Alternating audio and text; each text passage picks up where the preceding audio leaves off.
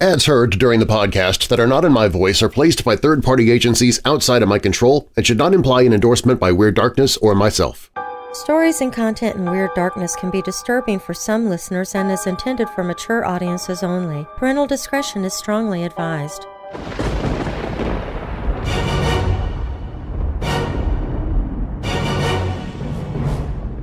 Welcome, Weirdos! I'm Darren Marlar, and this is Weird Darkness.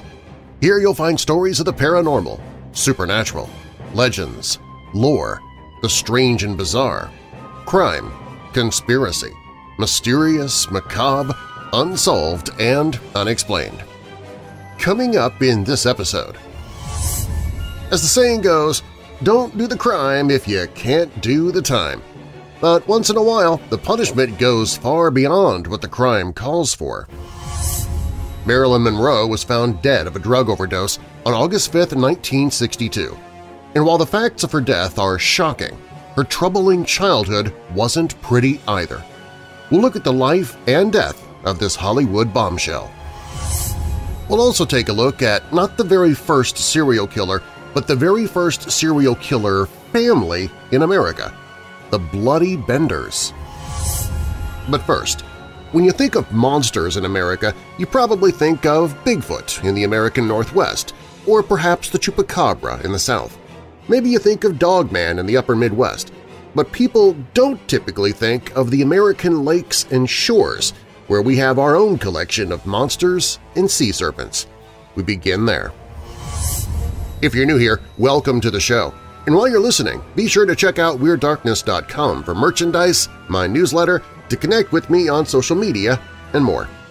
Now, bolt your doors, lock your windows, turn off your lights, and come with me into the Weird Darkness.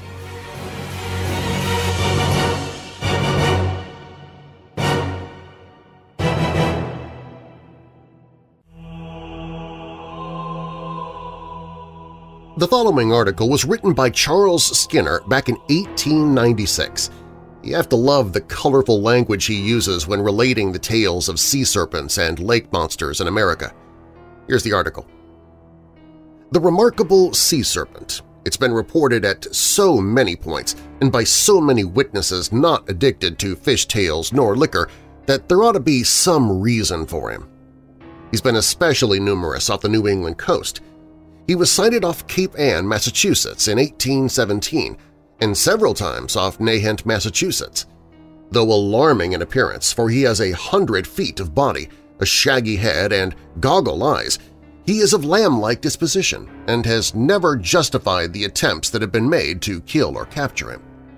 Rewards were at one time offered to the seafaring men who might catch him, and revenue cutters cruising about Massachusetts Bay were ordered to keep a lookout for him and have a gun double-shotted for action. One fisherman emptied the contents of a ducking gun into the serpent's head, as he supposed, but the creature playfully wriggled a few fathoms of its tail and made off. John Jocelyn, a gentleman, reported that when he stirred about his neighborhood in 1638, an enormous reptile was seen coiled up on a rock at Cape Ann. He would have fired at him but for the earnest dissuasion of his Indian guide, who declared that ill luck would come of the attempt. The sea serpent sometimes shows amphibious tendencies and occasionally leaves the sea for fresh water. 2 of them were seen in Devil's Lake, Wisconsin by 4 men in 1892. They confessed, however, that they were fishing at the time. The snakes had fins and were a matter of 50 feet long. When one of these reptiles found the other in his vicinage, he raised his head 6 feet above the water and fell upon him tooth and nail, if he had nails. In their struggles, these unpleasant neighbors made such waves that the fisherman's boat was nearly upset.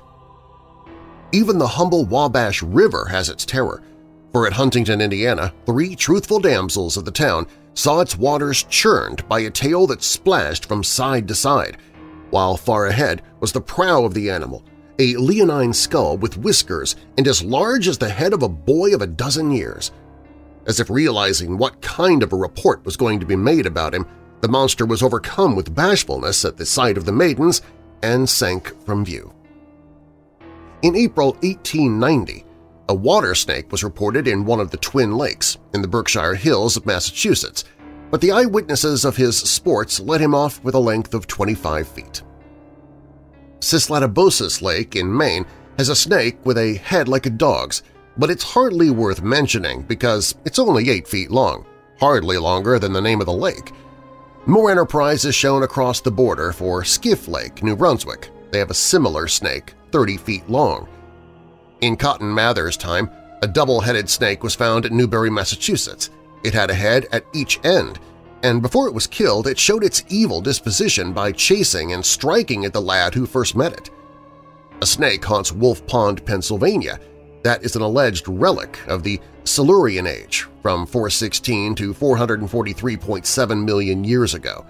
It was last seen in September 1887 when it unrolled 30 feet of itself before the eyes of an alarmed spectator, again a fisherman.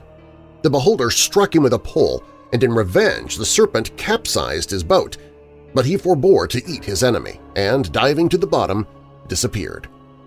The creature had a black body, about 6 inches thick, ringed with dingy yellow bands, and a mottled green head, long and pointed like a pike's. Silver Lake, near Gainesville, New York, was in 1855 reported to be the lair of a great serpent, and old settlers declared that he still comes to the surface now and then. Santa Barbara Island, off the California coast, was for a long time the supposed headquarters of swimming and flying monsters and sirens, and no Mexican would pass in hearing of the yells and screams and strange songs without crossing himself and begging the captain to give the rock a wide berth. But the noise is all the noise of cats. A shipwrecked tabby peopled the place many years ago, and her numerous progeny lived there on dead fish and on the eggs and chicks of seafowl. Spirit Canyon, a rocky gorge that extends for 3 miles along Big Sioux River, Iowa, was hewn through the stone by a spirit that took the form of a dragon. Such were its size and ferocity that the Indians avoided the place, lest they should fall victims to its ire. The Huron tribe believed in a monster serpent, Ocneont, who wore a horn on his head that could pierce trees, rocks, and hills. A piece of this horn was an amulet of great value, for it ensured good luck.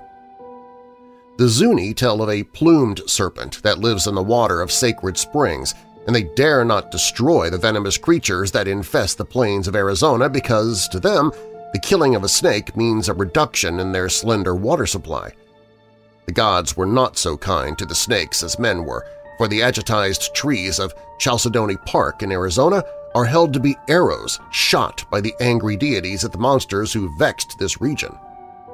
Indians living on the shore of Canandaigua Lake, New York, tamed a pretty spotted snake and fed and petted it until it took a deer at a meal. It grew so large that it eventually encircled the camp and began to prey on its keepers. Vainly they tried to kill the creature until a small boy took an arrow of red willow, anointed it with the blood of a young woman, and shot it from the basswood bow at the creature's heart. It did not enter at once, it merely stuck to the scales, but presently it began to bore and twist its way into the serpent's body. The serpent rolled into the lake and made it foam in its agony. It swallowed water and vomited it up again with men, dead and alive, before it died. The monster Amhuluk, whose home is a lake near Forked Mountain, Oregon, had but one passion – to catch and drown all things. And when you look into the lake, you see that he has even drowned the sky in it and has made the trees stand upside down in the water. Wherever he sets his feet, the ground would soften. As 3 children were digging roots at the edge of the water, he fell on them and impaled 2 of them on his horns, the eldest only contriving to escape. When this boy reached home, his body was full of blotches, and the father suspected how it was, yet he went to the lake at once. The bodies of the children came out of the mud at his feet to meet him, but went down again and emerged later across the water. They led him on his way until he came to the place where they were drowned. A fog now began to steam up from the water, but through it he could see the little ones lifted on the monster's horns and hear them cry, "We have changed our bodies!"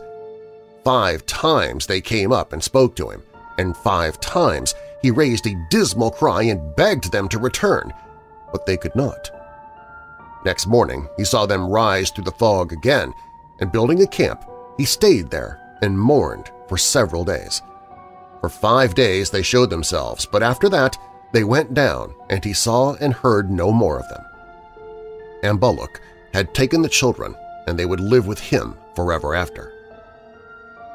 Crater Lake, Oregon was a haunt of water devils who dragged into it and drowned all who ventured near. Only within a few years could Indians be persuaded to go to it as guides. Its discoverers saw it in the work of the Great Spirit but could not guess its meaning. All but one of these Klamath stole away after they had looked into its circular basin and sheer walls. He fancied that if it was a home of gods, they might have some message for men, so camping on the brink of the lofty cliffs, he waited. In his sleep, a vision came to him, and he heard voices but could neither make out appearances nor distinguish a word. Every night, this dream was repeated. He finally went down to the lake and bathed, and instantly found his strength increased and saw that the people of his dreams were the genii of the waters. Whether good or bad, he could not guess. One day he caught a fish for food. 1,000 water devils came to the surface on the instant and seized him. They carried him to a rock on the north side of the lake that stands 2,000 feet above the water, and from that they dashed him down, gathering the remains of his shattered body below and devouring them. Since that taste, they have been eager for men's blood. The rock on the south side of the lake, called the Phantom Ship, is believed by the Indians to be a destructive monster, innocent as it looks in the daytime. So with Rock Lake in Washington. A hideous reptile sports about its waters and gulps down everything that it finds in or on them. Only in 1853, a band of Indians who had fled hither for security against the soldiers were overtaken by this creature, lashed to death and eaten.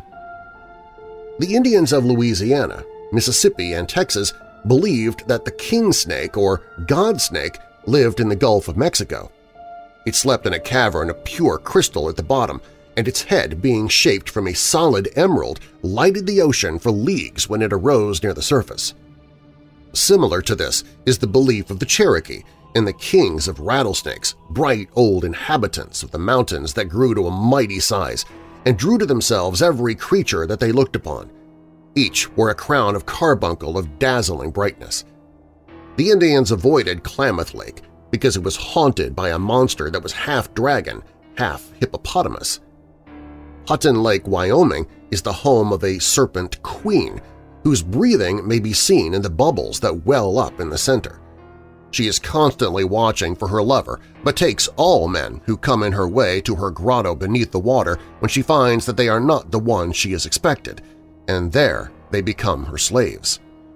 To lure victims into the lake, she sets there a decoy of a beautiful red swan, and should the hunter kill this bird, he will become possessed of divine power. Should he see the woman, as the Serpent Queen is called, he will never live to tell of it, unless he has seen her from a hiding place near the shore, for so surely as he is noticed by this Diana of the depths, so surely will her spies, the land snakes, sting him to death. In appearance, she is a lovely girl in all but her face, and that is shaped like the head of a monster snake. Her name is never spoken by the Indians for fear that it'll cost them their lives.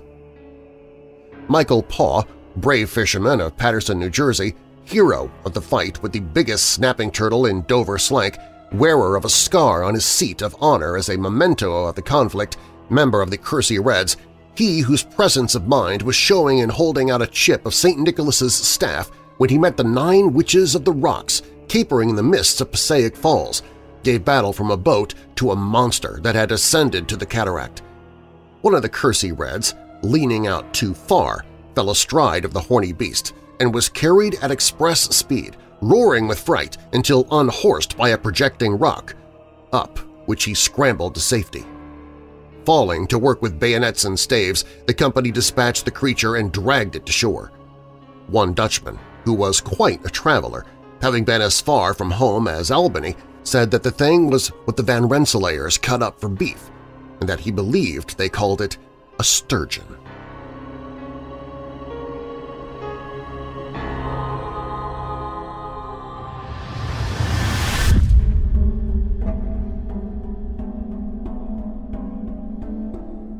Up next, Marilyn Monroe was found dead of a drug overdose on August 5, 1962. And while the facts of her death are shocking, her troubling childhood wasn't pretty either. We'll look at the life and death of this Hollywood bombshell when Weird Darkness returns.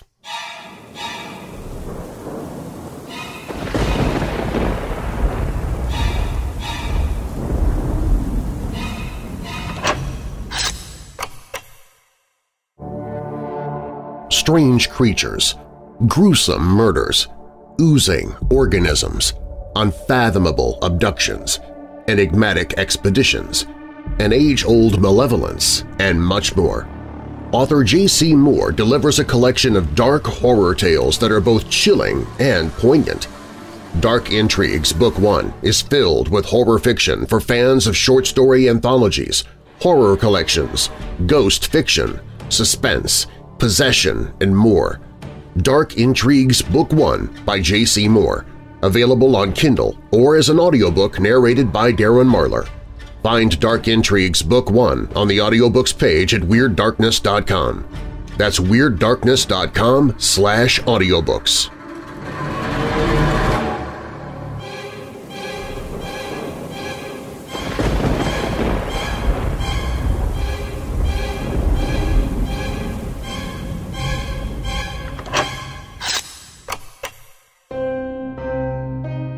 Marilyn Monroe died of a barbiturate overdose. Her body was discovered August 5, 1962, in her home at 12305 5th Helena Drive in Brentwood, California. Since then, her tragic demise has been the subject of some of the most enduring conspiracy theories in history, including that she was one of many historical suicides that were actually murder. Yet the actual details of her passing are just as shocking and interesting as the stories bandied about by conspiracy theorists. Whether you believe she was a celebrity MK Ultra victim or not, knowing how Marilyn Monroe really died and the many strange details that surround it might just surprise you more than even the most plausible conspiracy. According to the coroner's report, Marilyn Monroe overdosed on Nembutal pills. However, no pills were found in her stomach. The deputy coroner, Dr. Thomas Noguchi, later explained the lack of pills as a result of Monroe's long history of substance abuse. The pills in her stomach were digested more quickly than they would have been by someone who wasn't an addict. Yet the fact that no pills were found in her stomach has been used by conspiracy theorists through the years to support their theory that perhaps she did not die of an overdose at all, but instead was assassinated by the CIA, FBI, or even her own housekeeper. Dr. Thomas Noguchi was tasked with the autopsy, but he wasn't exactly given a complete picture. According to him, when he received Marilyn Monroe's body in the morgue, the samples from her stomach and intestines had already been destroyed. This affected the toxicology reports, which made Dr. Noguchi believe people would think that she had been assassinated. He also discovered that while other organs had been sent to the toxicology labs, tests were never done. The only parts of Monroe's body that were put to complete toxicology tests were samples of her blood and her liver. Sergeant Jack Clemens of the Los Angeles Police Department was the first officer to arrive on the scene of Marilyn Monroe's passing. Later, in his own writings of the event, he recalled that Monroe's housekeeper, Eunice Murray, was running the washing machine when he arrived. He also noted that Murray was acting strangely and was evasive when questioned. Detective Sergeant Robert E. Byron, who arrived on the scene a few minutes after Clemens, also noted in his report that Murray was acting like an unreliable witness. He wrote, "It is officer's opinion that Mrs. Murray was vague and possibly evasive in answering questions pertaining to the activities of Miss Monroe during this time." Conspiracy theorists have used Murray's behavior that tragic night as proof that there was something inappropriate and fishy going on, and that perhaps the housekeeper knew more than she was letting on. Marilyn Monroe spoke to several people on the phone the night she passed.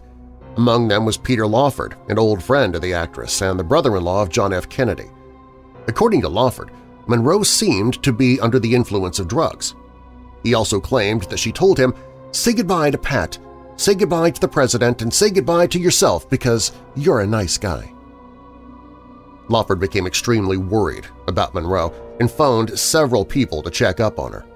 When he was unable to reach Dr. Ralph Greenson, Lawford called Monroe's lawyer, Milton A. Rudin, who in turn reached out to Monroe's housekeeper who told him that Monroe was fine. This message, however, has further fueled conspiracy theories that perhaps John F. Kennedy and the government were somehow involved in Monroe's demise. Norman Mailer's biography of Marilyn Monroe was one of the first to suggest that foul play was a factor in Monroe's passing. In the 1960s, a self-published biography by Frank A. Capel made claims that Monroe was murdered as part of a communist conspiracy, but it wasn't until Mailer's account was published in 1973 that the conspiracy theories really took hold. Mailer was the first to suggest Monroe had an affair with Robert F. Kennedy and that her involvement with him led to her demise. He was savaged by critics for his implications and later admitted, "I'd say it was 10-1 that Monroe's death was an accidental suicide." When questioned as to why he felt the need to bring RFK into it, he said, "I needed money very badly." Following Mailer's accusations against RFK, biographer Robert F. Slatzer in 1975 further argued that Monroe was killed by RFK, then the Attorney General, because she threatened to go public with government secrets RFK had confided in her. Also in 1975, journalist Anthony Scaduto published an article alleging Monroe was ordered to be killed by the Kennedy brothers, that she had kept a red diary where she supposedly stored secret government information the Kennedys had confided in her.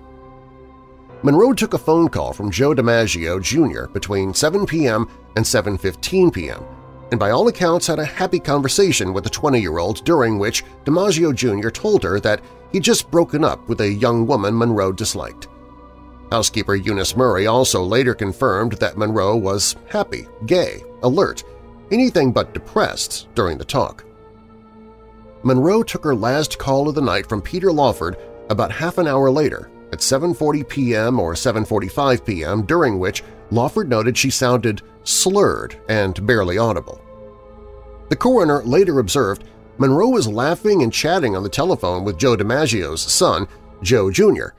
Yet, and this was one of the strangest facts of the case, not 30 minutes after this happy conversation, Marilyn Monroe was dying. The police weren't notified of the tragedy until after Marilyn Monroe's psychiatrist, Dr. Ralph Greenson, and physician Dr. Hyman Engelberg had visited her home. The Los Angeles Police Department was called around 4:25 a.m., almost an hour and a half from when Monroe was supposedly found unresponsive by her housekeeper. During that time, Eunice Murray, Dr. Greenson, and Dr. Engelberg were alone at the scene. When Sergeant Jack Clemens inquired as to why police had not been notified earlier, the doctors said they needed permission from 20th Century Fox's publicity department before they could alert law enforcement. Following the many conspiracy theories published in the 1970s, District Attorney John Vandekamp ordered a review of the actress's passing in 1982. It spanned 29 pages and took 3.5 months to prepare.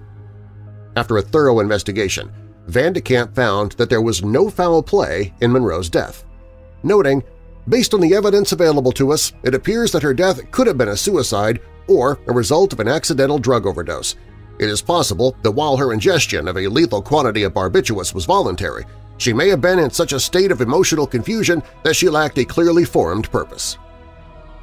The district attorney added that no further inquiry was planned into Monroe's demise and that reopening the case was unnecessary. Eunice Murray initially told Sergeant Jack Clemens that she phoned Dr. Ralph Greenson around midnight.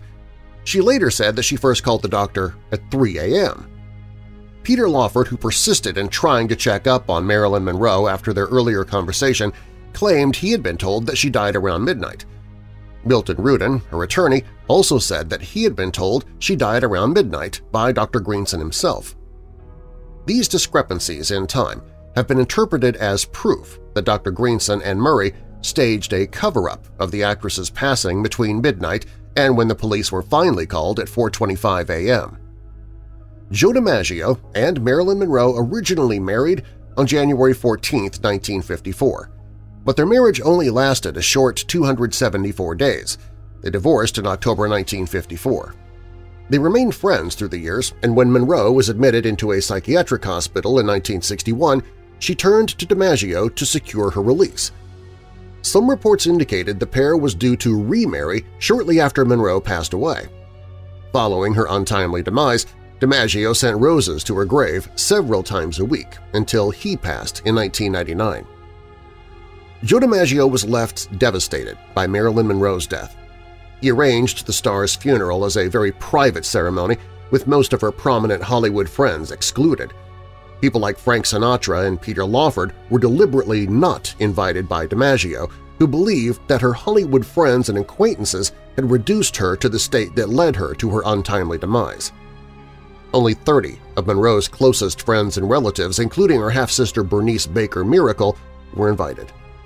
Monroe was buried in a green Emilio Pucci dress, and her longtime makeup artist, Whitney Snyder, made up her face for the last time. In her will, Monroe said that she wanted the bulk of her estate to go to Lee Strasberg, her acting coach. Monroe instructed him to give some of her personal effects to close family and friends, as well as maintain her publicity rights and film investments. But according to some of her friends, he never did. And when he died in 1982, his wife, Anna Strasberg, licensed Monroe's likeness and put her personal belongings on display. The real problems, though, began when Anna Strasberg started selling off belongings that were supposed to go to Monroe's loved ones. Anna Strasberg made an estimated $20 million to $30 million off of Monroe's legacy. Despite several lawsuits to stop this, Anna Strasberg was eventually allowed to keep Monroe's rights and belongings as part of her former husband's estate. While Marilyn Monroe's image graced the covers of magazines, movie posters, and film screens for much of the latter half of the 20th century, the true story of her childhood is far less romantic than the Hollywood starlet's reputation might lead you to believe. Born to a mother with undiagnosed schizophrenia and an essentially non-existent father, Norma Jean Baker, who would later change her name to the well-known moniker Marilyn Monroe, spent much of her childhood and adolescence moving between orphanages and foster homes, seeking out any semblance of familial stability she could find. In Marilyn Monroe's early years, there were few signs to suggest that she would one day become a beloved Hollywood icon. The star of films like Some Like It Hot and Gentlemen Prefer Blondes, Monroe created an image for herself based not on her tragic upbringing, but her ability to mesmerize audiences with her beauty, wit, and charm. Though her demons never ceased to follow her, Monroe was able to leave behind her troubled childhood and, at least for a short time, bask in the spotlight of international adoration. Norma Jean Baker was born to Gladys Baker on June 1, 1926, but her time with her mother was short-lived. Baker, who had struggled with undiagnosed mental health issues as well as financial difficulties, gave up her daughter to a foster home only 2 weeks after giving birth. The foster home was located in Hawthorne, California, and run by Ida and Wayne Bolander, a kind, religious couple. It was Marilyn's mother's hope that she would be able to maintain a long-term relationship with her newborn daughter by making this sacrifice right away, as she had already lost custody of 2 children, Jackie and Bernice, from a previous marriage. Norma Jean ended up living with the Bolanders for most of the first 7 years of her life. When Norma Jean was in the foster home in which she had been living since just after her birth, she found herself in perhaps the closest semblance of a family unit she would have until her adolescence. However, this time of stability was also fraught with difficulties, primarily having to do with her mother's mental health. One such instance occurred when Baker arrived unexpectedly at the foster home in a manic state requesting to take her daughter back home to Hollywood with her. When Norma Jean's foster parents, Ida and Wayne Bolander, refused, sensing the unpredictability of Baker's state of mind, Baker proceeded to lock Ida out of the house, hide Norma Jean, all of 3 years old at the time, in a duffel bag and attempt to escape with her. The attempt was unsuccessful, and the Bolanders retained custody of Norma Jean. According to her birth certificate, Marilyn Monroe, born Norma Jean Mortensen and later baptized Norma Jean Baker, was born to Gladys Baker Mortensen and Edward Mortensen at Los Angeles General Hospital on June 1, 1926. But as with many things in the future star's life, even these details were unreliable at best. Despite his name being on her birth certificate, There is little evidence to suggest that Mortensen was Norma Jean's biological father. Though he had once been married to Baker, the pair had separated before the pregnancy. Throughout her life, Norma Jean struggled to confirm the true identity of her father. Many believe it was C. Stanley Gifford, whom Baker had worked with while employed as a film cutter at Consolidated Film Industries prior to Norma Jean's birth. However, Gifford repeatedly denied being Norma Jean's father. Despite numerous attempts on her part to meet with him during her adult life, Gifford refused to speak with her. Though Norma Jean spent the first 7 years of her childhood living in a foster home in a Los Angeles suburb, she still remained in contact with her mother, Gladys Baker. After numerous failed attempts at regaining custody of her daughter, Gladys finally managed to convince Ida Bolander, the foster mother, that she was stable enough to care for Norma Jean again. After Baker received a bank loan to help her buy a home in Hollywood, she and Norma Jean were finally able to live together under the same roof for the first time. The arrangement didn't last long, though. A short time after the two were reunited, Baker learned that her son Jackie and her grandfather had both passed. This, along with mounting financial strain, precipitated a breakdown so dramatic the authorities had to be called in. Shortly after this event, Baker was institutionalized and diagnosed with paranoid schizophrenia. Norma Jean became a ward of the state and was sent to live in another foster home. Following the diagnosis and institutionalization of her mother, Norma Jean found herself yet again moving between unstable homes. After shifting between a few different residences, Norma Jean went to live with her mother's friend, Grace McKee, who in turn became her new legal guardian for a time. But after only 2 years' time, McGee got married to Doc Goddard and could no longer afford to care for Norma Jean. At this point, Norma Jean found herself at the Los Angeles Orphans Home Society. In an interview, she remembered her reaction to being brought to the orphanage. "I began to cry," she said. "Please, please, don't make me go inside. I'm not an orphan. My mother's not deceased. I'm not an orphan. It's just that she's sick in the hospital and can't take care of me. Please don't make me live in an orphan's home." Grace McKee, who was now Grace Goddard, later returned to get Norma Jean, who had spent 2 years in the orphanage, and tried to include her in the family with her new husband and his children. Ultimately, this failed, and Norma Jean continued moving from foster home to foster home. These homes included those of her great-aunt, Olive and Anna Lohr. By age 16, having spent the last 8 years shifting between homes, she ended up back in the care of the Goddards. Though Gladys Baker gave up custody of Norma Jean shortly after her birth due to financial strain, she was determined to maintain a relationship with her daughter. She made frequent visits to the Bolanders' home in Hawthorne, California to spend time with Norma Jean. On a few occasions, she was permitted to take her daughter back to her Hollywood apartment for the evening. During this time, Baker was working at Consolidated Film Industries, trying to save money to re-adopt her daughter. By the time she was 15, Norma Jean was living with the Goddards and attending Van Nuys High School, enjoying some of the most normal and stable months of her life. However, when the Goddards determined that they would be moving to West Virginia and that Norma Jean would not be able to go with them, she decided she would do whatever it took to avoid going back into the foster care system or another orphanage.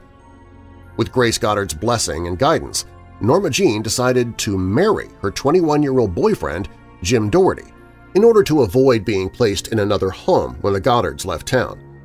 After the two were officially engaged, Norma Jean dropped out of high school. Just a few weeks after Norma Jean's 16th birthday, she and Doherty were married.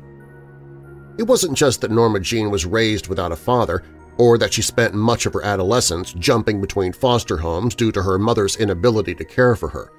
In fact, many of the struggles she endured during childhood and adolescence were present long before she was born. Throughout her life, Norma Jean's mother, Gladys Baker, suffered from bouts of mania that had been attributed to either depression or paranoid schizophrenia. And she was far from alone. Each member of her own immediate family had at one point or another been diagnosed with various mental illnesses and institutionalized. Baker's parents, Otis and Delia Monroe, had both been institutionalized at the end of their lives, and her brother Marion was diagnosed with paranoid schizophrenia.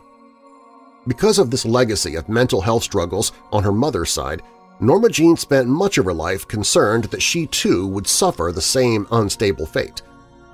Between the ages of 8 and 16, Norma Jean shifted between numerous homes and guardians before finally marrying and becoming emancipated from the foster care system. During this volatile period, however, she did find herself with one guardian who provided her with some semblance of normalcy. When Grace Goddard could no longer care for her, she sent Norma Jean to live with Grace's aunt, Anna Lower, or Aunt Anna. Lucky for Norma Jean, Aunt Anna turned out to be one of the kindest caregivers she'd had. Aunt Anna was also a member of the Christian Science Church and began instructing Norma Jean in its teachings. It was at this point that Norma Jean became a dedicated Christian Scientist before eventually parting from the church some 8 years later. After her mother's breakdown and subsequent institutionalization, Norma Jean saw her mom only rarely. During one of their meetings, Baker revealed to Norma Jean the name of her half-sister, Bernice, one of the 2 other children Baker had before giving birth to Norma Jean. This information appeared to give Norma Jean a newfound hope at having a family connection, and she began writing to Bernice, who lived in Kentucky. This eventually became one of the longest-lasting relationships in Norma Jean's life. Due to a severe lack of consistency in her home and family life, Norma Jean found other ways to cope with and make sense of her situation. And in many cases this led to exaggerated, if not entirely fabricated, stories about her life and family.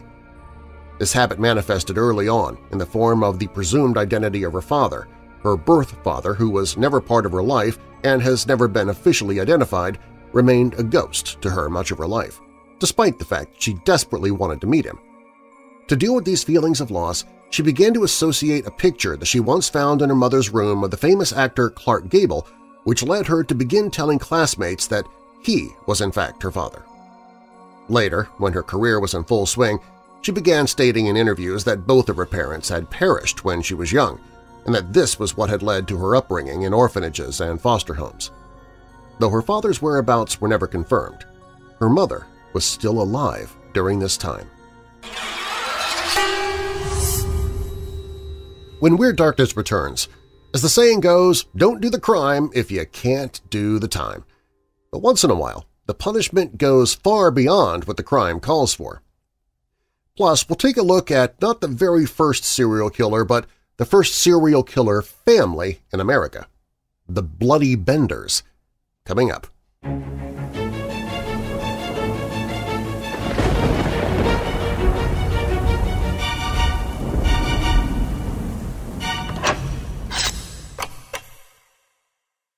Remember staying up late at night while growing up, watching your local TV station's horror host presenting a terrible B-horror movie or so bad it's good sci-fi flick from the 1950s? That's what the Monster Channel at WeirdDarkness.tv has to offer, all day, every day. You can visit WeirdDarkness.tv and immediately be entertained by a horror host and horrible movie. You can even invite your friends to watch with you and use the chat feature to talk about what you're watching. And our monthly Weirdo Watch Party takes place there as well. Get your frights and funnies 24/7, 365 at WeirdDarkness.tv.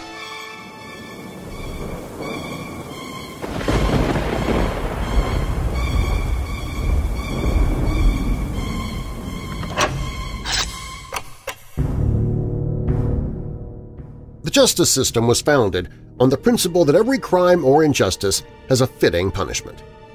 In ancient and modern societies, punishments ensured that wrongdoers pay for their crimes. In most cases, these punishments included and still include paying fines and carrying out set tasks to make restitution. Worst-case scenario, public execution aimed to teach a lesson and deter future offenders. But in a few cases, especially in the medieval era, punishments were so severe that they scared everyone that learned of and saw them. In the Middle Ages, Norsemen and Scandinavian Vikings raided monasteries and coastal cities, inspiring fear for their bold exploits. As the most vicious raiding warriors, Vikings traveled worldwide, seeking booty, killing and taking victims as slaves. But while the reputation abroad was fierce, Vikings were a civilized community with set rules for punishing wrongdoers back home. The blood eagle is one of the most famous Norse execution traditions that is still just as shocking today. A son carried out the blood eagle against a person who murdered their father. In the blood eagle, the executioner opened the offender's back, The ribs were separated from the backbone and twisted upwards to resemble wings. Then the executioner pulled out the lungs and draped them over the wings, after which the executioner added salt to the wound for maximum pain. Yes, this was happening while the person was still alive. The pain inflicted by the ritual punishment was unimaginable, and offenders eventually succumbed to their injuries. Chinese history is full of tales of mighty empires, exploits, and triumphs that made the nation great. However, there was one brutal practice from the ancient Chinese that is frightening to fathom. The punishment was called ling qi, or slow slicing. It was reserved for major crimes like treason and mass murder. As the name suggests, ling qi, also known as death by 1,000 cuts, was a brutal punishment where the executioner took their time killing a lawbreaker. After being tied to a post, the condemned was cut into portions. Then, bit by bit, the executioner removed segments to reveal underlying tissue. Since Chinese law never specified a particular approach for conducting the punishment, it varied from one region to another. In some places, the accused suffered over 3,000 cuts, while in others the process took a few cuts and time. Either way, time varied depending on the officials and how much pity they felt for the accused. Elephants are majestic and proud creatures, and while different cultures revere them, others found new ways to make them useful in society. Unfortunately, useful in this case means a tool of punishment. And while elephants are majestic, they are also very large and very strong. Executioners made sure death by elephant was as dramatic as possible. In South and Southeast Asia, elephants trampled the accused to death. In India, punishment by an elephant is known as Gunga Rao. It was reserved for people who committed major crimes like rebellion, tax evasion, and theft. In these cases, the elephants crushed the accused methodically, starting from the lower limbs and moving upwards. In Thailand, the punishment had more flair as the elephants were trained to toss the accused in the air. In Vietnam, wrongdoers were tied to a stake, and the elephant charged at them, crushing them in the process.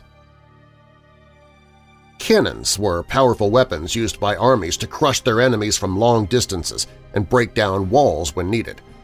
In Punjab, troops used cannons to execute rebellious personalities and inspire fear under British control. Though effective, it was an unpopular approach. In this ruthless style of punishment, victims had their hands and feet tied to the front of cannons, with their buttocks covering the mouth of the cannon. When the executioner fired the cannon, the accused died on the spot, leaving only pieces behind. Since the technique was brutally raw, everyone near the cannon was covered with blood and guts each time it was fired. Sailing was an exciting and rewarding career choice back when water travel was the only way to move around the globe, but you best stay on your boss's good side. To punish disloyalty, captains used a method called keel hauling. Keel hauling was a punishment perfected by the Dutch army, one that could be meted out at any time while at sea. The punishment, which could be fatal or not, required that the offender be tied with rope, after which the captain dragged them underwater from the ship's left to the right side. The punishment was severe since while being dragged under the ship, the keel or ship's bottom could tear the person apart, and in most cases they would drown. Yet, if one survived keel hauling, the torture left them with horrible scars that marked them for life. As cruel punishments go, drawing and quartering are the most unusual techniques ever, ones that struck fear into spectators.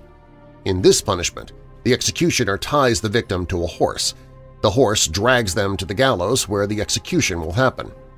At the gallows, they are then hung, beheaded, or disemboweled.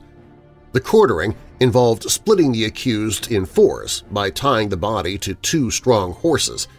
The stallions are forced to run in opposite directions, tearing the body into pieces in a most dramatic fashion. The spectacle associated with this punishment was to provide ultimate humiliation to the wrongdoer and great entertainment to onlookers. The punishment was popular since it was rare and used sparingly, reserved for those guilty of treason. Boiling is a process associated with cooking or even industrial processes. But in the 1500s, executioners used it for punishment. In this execution method, prisoners were placed in large containers filled with boiling water, oil, wax, and even wine. They were left there until they died. Death by boiling drew out the victim's suffering for as long as possible. The Roman Emperor Nero was a boiling champion. Under his reign, many early Christians, then considered rebellious, were boiled in oil. In England, during Henry VIII's rule, boiling was a punishment for those guilty of treason or killing their husbands or masters with poison. Since death by boiling was fascinating, it was done in public, where a huge metal container was set on a massive fire as citizens watched a human be boiled alive. The process for one person could take as long as 2 hours. Fans of medieval films and shows like Game of Thrones know the torture by rats punishment method all too well. Government used this punishment to coerce confessions or teach the victim a lesson. A victim is tied down, and an upside-down bucket is put upon their bare stomach or chest. Then a hungry or even diseased rat is thrown under the bucket. The executioner heats up the bucket with the rat inside. As the rat realizes it's trapped, it starts nibbling the victim's flesh to escape. Often the frenzied rat eats its way into the flesh while looking for a way out, and in the process it causes unimaginable pain and stress. While surviving the punishment was possible, it left the sufferer with wounds that took a lot of time to heal. While rats are innocent rodents, creative executioners found ways to make them lethal weapons. Families are the most important social units, and in Roman society, parricides, or the killing of parents or near relatives, attracted severe punishments. The standard punishment for parricide among Romans was called poenaculae, which translates to sewn in a bag. Executioners first beat the condemned with rods until they were weak and bleeding. Then the individuals were sewn into a leather sack with a rooster, snake, monkey, and dog. This unique combination guaranteed that there would be chaos within the leather sack. As if that wasn't enough, executioners then threw the enclosed sack into the sea. If the accused didn't die from being attacked by the animals, drowning in the sea completed the job. In cruelty and severity, this is one ugly punishment. And ancient people had lots of creative methods to kill people guilty or accused without evidence of murdering royalty. But no other punishment method surpasses scaphism, also known as the boats. You could call it bittersweet. You'll get that joke in a minute. Scaphism involved the trapping of an individual between two small boats or tree trunks. The executioner would bind them to ensure they couldn't free themselves. For scaphism to work properly, executioners chose to put the victims into swamps. Still, water is home to many bugs and small animals, perfect for torture. The next step of the punishment was a little strange. The victim was force-fed with milk and honey. This is where that bittersweet joke comes in, a mixture that was intended to cause diarrhea.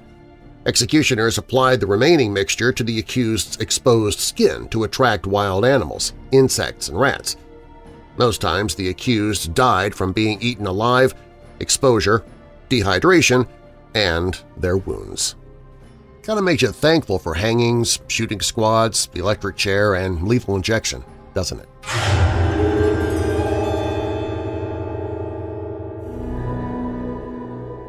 In 1870, a group of new families moved to the wind-ravaged plains near what would become Cherryvale, Kansas. They were spiritualists, a religion that was foreign to the homesteaders already in the new state, but locals tended to accept newcomers without asking too many questions. Two of the families moved away within a year, discouraged by the difficult conditions, and the others kept to themselves. But the Bender family was different. At first they appeared to be a normal family. John Bender Sr. and his troop settled near the Great Osage Trail, later known as the Santa Fe Trail, over which innumerable travelers passed on their way to the west. The older Bender, called Pa, made a claim for 160 acres in what is now Labette County. His son John, sometimes called Thomas, claimed a smaller parcel that adjoined Pa's land, but never lived on or worked it. The Benders also included Ma and a daughter named Kate, who advertised herself as a spiritualist medium and healer. Ma and Pa reportedly mostly spoke German, although the younger Benders spoke fluent English. The group soon built a one-room home equipped with a canvas curtain that divided the space into two areas.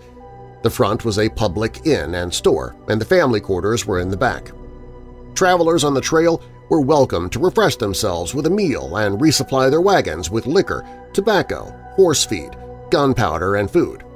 Kate, who was reportedly attractive and outgoing, also drew customers to the inn with her supposed psychic and healing abilities. These men, who usually traveled alone, often spent the night.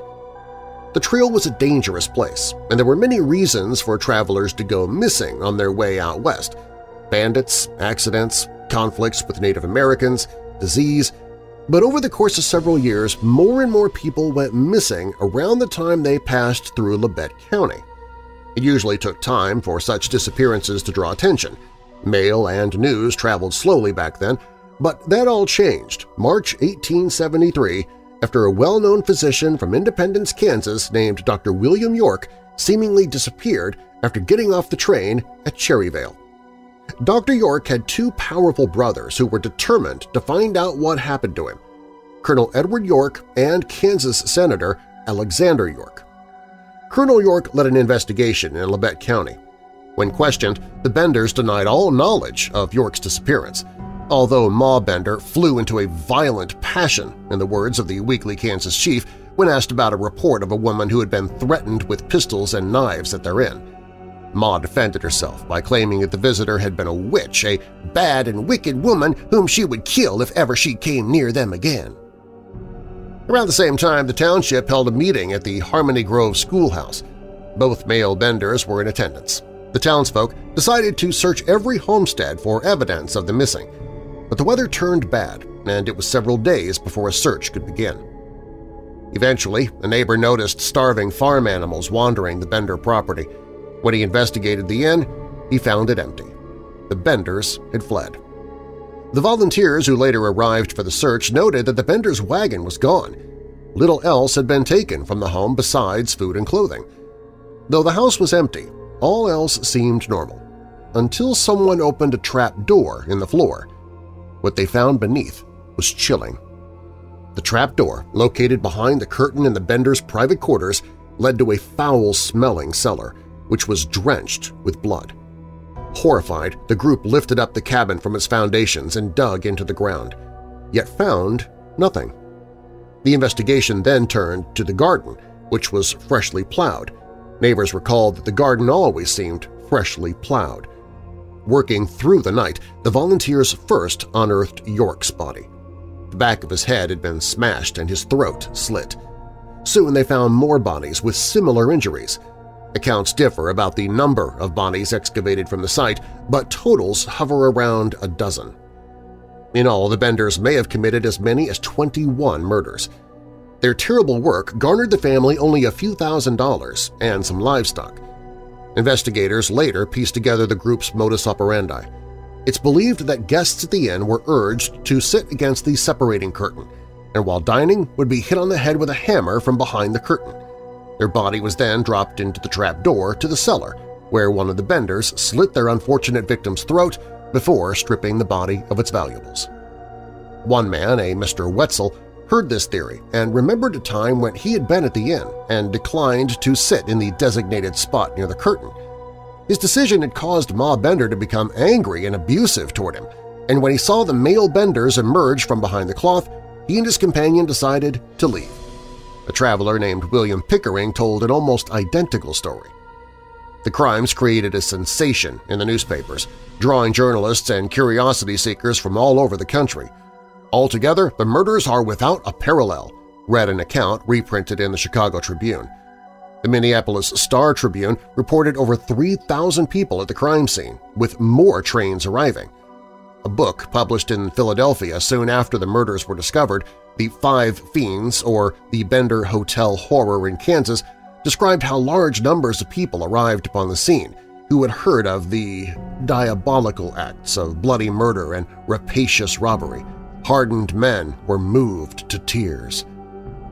The house in which the murders took place was disassembled and carried away piece by souvenir takers. Senator York offered a $1,000 reward for the Benders, and the governor chipped in another $2,000. But the reward was never claimed. In the years following the sensational crimes, several women were arrested as Ma or Kate, but none were positively identified. A number of vigilante groups claimed to have found the Benders and murdered them, but none brought back proof. The older Benders were allegedly seen on their way to St. Louis by way of Kansas City, and the younger Benders were supposedly seen heading to an outlaw colony on the border of Texas and New Mexico, but no one knows what ultimately became of them. Investigators were likely hampered by the group's deceit. None of the Benders were actually named Bender, and the only members who were likely related were Ma and her daughter Kate. Pa was reportedly born John Flickinger in the early 1800s in either Germany or the Netherlands. Ma is said to have been born Almira Meek, and her first husband named Griffith, with whom she had 12 children. Ma was married several times before marrying Pa, but each husband before him reportedly died of head wounds. Her daughter Kate was born Eliza Griffith. John Bender Jr.'s real name was John Gebhardt, and many who knew them in Kansas said that he was Kate's husband, not her brother. Today, nothing remains to indicate the exact location where the Bender house stood, although there is a historical marker at a nearby rest area. Though rumors still surround the case, some say Ma murdered Pa over stolen property soon after they fled. Others say Pa committed suicide in Lake Michigan in 1884. After 140 years, though, we'll probably never know what really happened to the bloody Benders.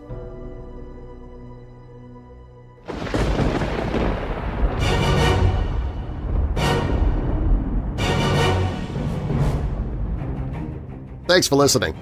If you like the show, please share it with someone you know who loves the paranormal or strange stories, true crime, monsters, or unsolved mysteries like you do. You can also email me anytime with your questions or comments through the website at WeirdDarkness.com. That's also where you can find all of my social media, listen to free audiobooks, shop the Weird Darkness store, sign up for the newsletter to win monthly prizes, find my other podcast, Church of the Undead, and more. All stories in Weird Darkness are purported to be true unless stated otherwise, and you can find source links or links to the authors in the show notes.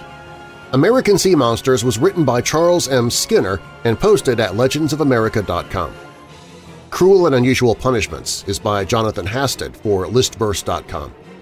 The Troubled Life and Shocking Death of Marilyn Monroe is by Margarita Harapetian and Kelly Crease for ranker.com. America's First Serial Killer Family is by Miss Selenia for mentalfloss.com. Again, you can find links to all of these stories in the show notes. Weird Darkness is a production and trademark of Marlar House Productions. Copyright Weird Darkness. And now that we're coming out of the dark, I'll leave you with a little light. Romans 12, verse 21. Do not be overcome by evil, but overcome evil with good. And a final thought from the Dalai Lama XIV. When reason ends, then anger begins. Therefore, anger is a sign of weakness. I'm Darren Marlar. Thanks for joining me in the Weird Darkness.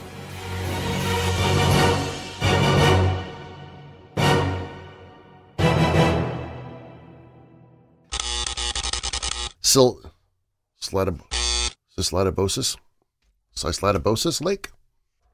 Cyslatibosis? Is that even a real word? Cyslatibosis? That's got to be a misprint. Seriously. Okay. Let's see. We'll go to forvo.com, see what they think. Nope. Let's try pronounce.voanews.com. Nope. I'm not even sure if that's a real word. Cyslatibosis Lake. I'm just going to skip and just say it's a lake. Hardly longer than the name of the lake, Cyslatibosis. Oh, I guess I have to. All right, so I have to say the name of the lake. All right, I'll go back. Monroe was buried in a green Emilio Pucci dress, and her long... Pucci? See, this is a fashion thing, and I know nothing of fashion. And if you were to see me in person, the way I dress, you'd totally understand. set themselves apart by showing sportswear. A designer like Poochie. It's a Poochie. She's got a little bit of a stomach there. She's got a Poochie. She got a Poochie dress. Leaves room for you to overeat at Thanksgiving, I guess. All right, here we go. She sent Norma Jean to live with Grace's aunt, Anna Lower, or Aunt Anna. Anna Lower, or Aunt Anna. With Grace's aunt, Anna Lower, or Aunt Anna. She sent Norma Jean to live with Grace's aunt, Aunt Lower, or she sent Norma Jean to live with Grace's aunt, Anna. And Aunt Anna, She sent Norma Jean to live with Grace's aunt, Anna Lower, or Aunt Anna. Hey Weirdos! Be sure to click the like button and subscribe to this channel, and click the notification bell so you don't miss future videos. I post videos 7 days a week. And while you're at it, spread the darkness by sharing this video with someone you know who loves all things strange and macabre. If you want to listen to the podcast, you can find it at WeirdDarkness.com/listen.